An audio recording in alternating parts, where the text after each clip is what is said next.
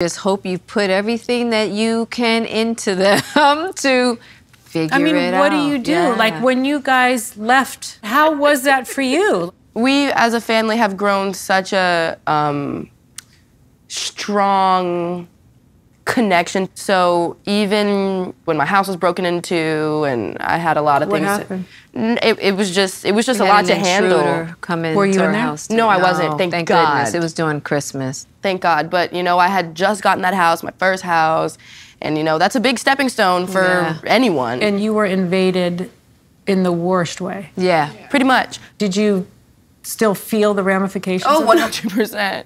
I had a whole moment. It was rough. Yeah. But, you know, after I peeled myself off of the floor, I took a deep breath. I said, you know what? I said a prayer, and I said, we're gonna be okay. Yeah. We're gonna figure it out regardless. You But had it is something to hard. tap into. 100%. When my house was broken into, I was in it.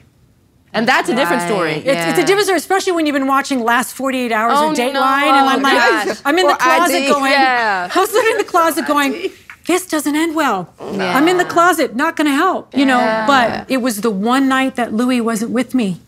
It was the one night that our nanny goes, let me just take him to my apartment, which is up the street, because you're gonna be out late. Yeah. And I went, had he been home, Yeah. had he been home, Yeah. I would have run